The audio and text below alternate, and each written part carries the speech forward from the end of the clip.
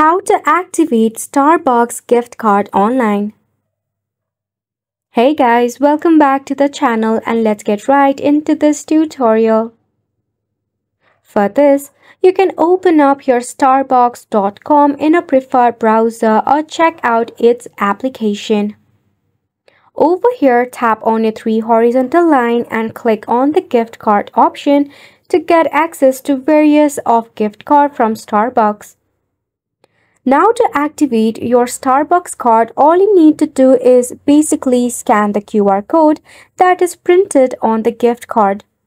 Or you can even visit starbucks.com/activate in order to activate your gift card. After which, enter the gift card number along with the payment method. You will have to load at least of $5 or more onto the gift card in order to activate it. Once you have completed all of the process, and once the Starbucks gets the confirmation of your transaction, your Starbucks card is ready to gift.